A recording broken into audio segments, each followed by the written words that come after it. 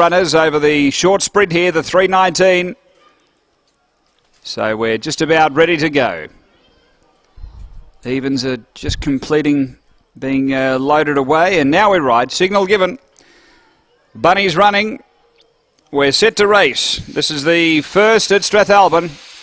Away, great line out. Gee, Broken Hell sort of stumbled a bit after the beginning, but Kick and Plugger spears through, looks for the lead. Low Tide's with it. Caught the check there, Low Tide. Hot Christina, Outlaw Spencer, and next is Broke in Hell, and then Tezza the Weapon.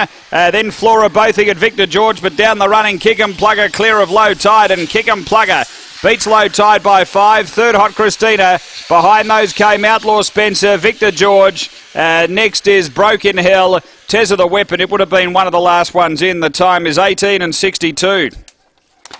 After the running of race number 1, numbers here 5, 3, 7 and 8. 5, 3, 7 and 8.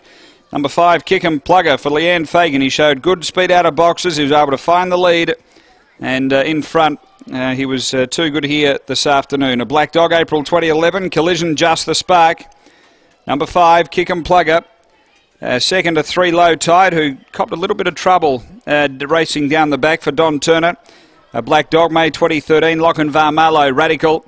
And 7, Hot Christina for Steve Mamita. A Black Bitch, February 2012. Taranza Bale, Never Miss. It's 5, 3, 7, 8, 4th after the first at Strathalbyn.